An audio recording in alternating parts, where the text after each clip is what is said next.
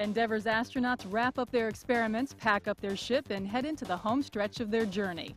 A look back at the mission and a look ahead to landing in the pre-dawn hours tomorrow. We've got the details of the final hours of the first shuttle flight of the year next on the Flight Day 9 edition of Mission Update.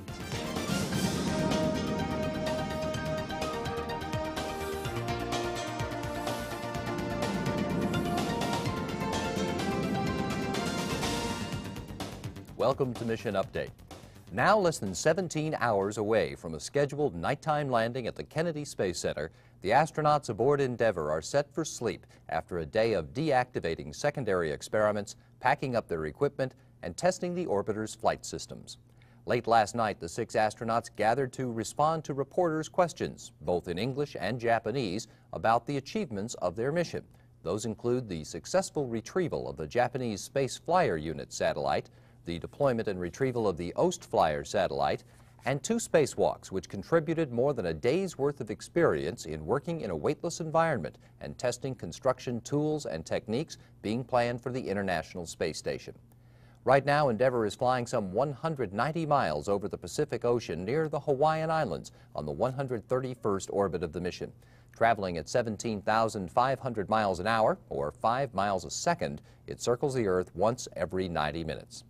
Having completed packing up all the equipment in the crew cabin, all 6 astronauts are in their pre-sleep period now.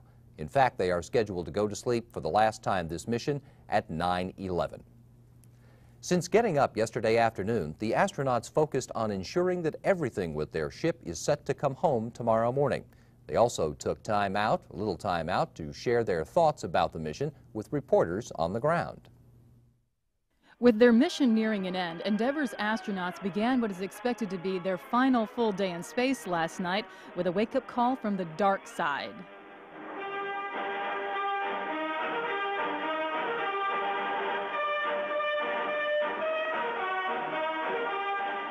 The theme from the motion picture Star Wars sent the astronauts off and running to prepare for Saturday's scheduled landing. Commander Brian Duffy and pilot Brent Jett took their seats on the flight deck to conduct routine tests of Endeavour's flight control systems. They then fired Endeavour's 44 steering jets, 2 of which failed, but flight controllers said backup jets would be used during entry with no impact to the ship's landing. As the astronauts began to pack up their ship, flight controllers told Duffy that weather conditions at the Cape were looking good for tomorrow's homecoming. What we've got some great weather for you both Saturday and Sunday at both landing sites. We will be bringing up KSC only on Saturday with 2 opportunities there. Midway through their day, the astronauts began to shut down some of Endeavour's secondary experiments, including the shuttle laser altimeter payload in the cargo bay. The experiment has been collecting data on topographical features on Earth and measuring the distance between the shuttle and those land masses. Before stowing Endeavour's KU-band antenna, the crew gathered on the flight deck to answer questions about their mission from U.S. and Japanese reporters. Astronauts Leroy Chow and Winston Scott discussed the spacewalks conducted earlier this week, improvements made to their spacesuits, and the effect the spacewalks will have on the assembly of the International Space Station. But overall, I felt very good in the suit. I could have continued to work in the suit regardless of the temperatures. So I would say we certainly have a good baseline from which we can go in and do our work. Obviously, you always want to look for improvements, but I think we're to the point where we can take that suit airborne and begin to construct the station with it. It was a very successful flight test. We learned a lot. It's going to feed right back into the space station and the space station program, and we're ready to go build it. Endeavour's landing will be the 8th in darkness in shuttle history, but Duffy said not to worry. Well, I'm looking forward to the night landing. It's something that we've trained for. Brent and I have been training now for the better part of a year to do that. We've flown hundreds of approaches at night. I don't think that it'll be all that different from a day landing, to tell you the truth. I've had some people that have made night landings before tell me that it's actually a little bit easier just because you don't have all the other things in your visual current range to distract you at all, and all you have is the lit runway and the center line and the lights lighting up the touchdown zone. So very excited about doing it. I've been training for it for a long time, and I don't think it's going to be particularly difficult.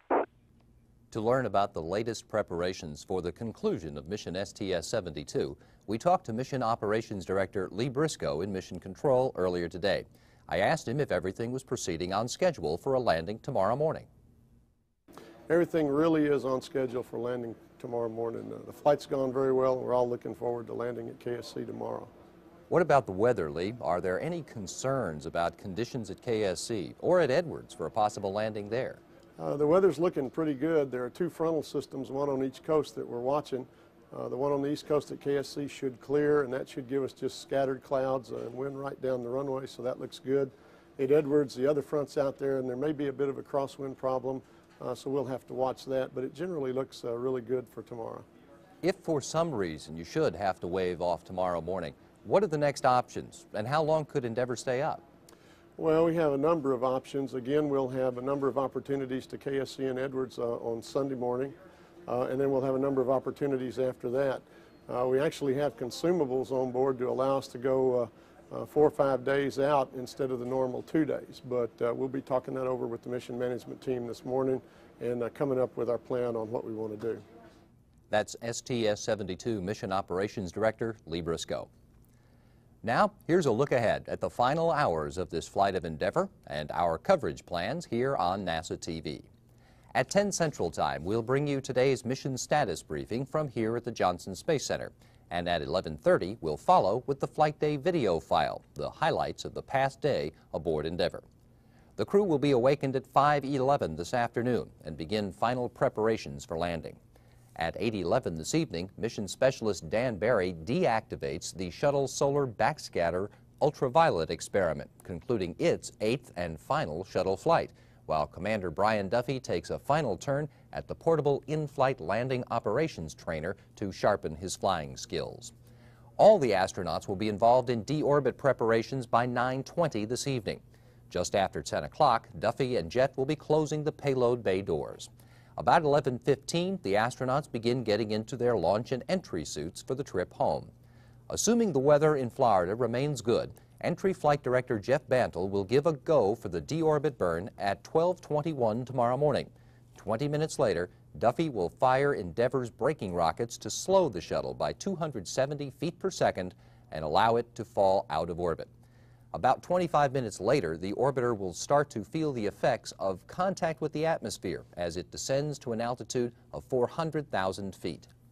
On its descent, Endeavour will cross the North American coast over Baja California, travel across northern Mexico and the breadth of Texas, turn southeast as it crosses Louisiana and extreme southern Mississippi, then turn east over the Gulf of Mexico and Florida as it makes its final approach to runway 33 at the shuttle landing facility at the Kennedy Space Center, touching down at 1:42 Central Time tomorrow morning, the 8th nighttime landing in shuttle history.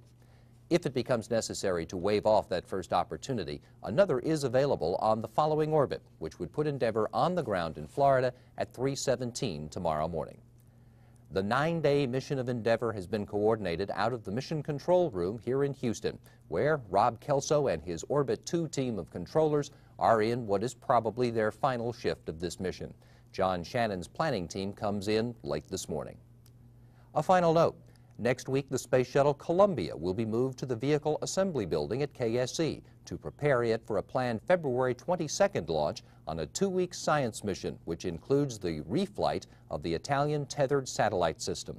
A firm launch date will be set after mission managers hold a flight readiness review scheduled for February 9th. A reminder, today's mission status briefing is at 10 Central Time, and the Flight Day video file will follow at 11:30. We'll return in about 5 weeks with the start of STS-75 on its 2-week journey on our next edition of Mission Update.